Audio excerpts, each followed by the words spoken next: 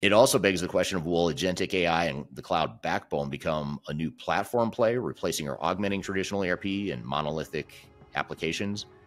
I tend to think that's probably true, that agentic AI and cloud will become, we'll sort of head more towards a new platform approach rather than an application approach. And platforms are a bit different in that you can not only buy off the shelf pre-built software within that platform, but it opens up the platform to third-party developers to create niche solutions and industry specific solutions. And in some cases, it also allows customers to custom develop their own products, but do it in a proven platform that's already been developed and already presumably has other applications that you're using that can integrate with whatever custom product you might develop. And this is a really interesting hybrid strategy, because I think a lot of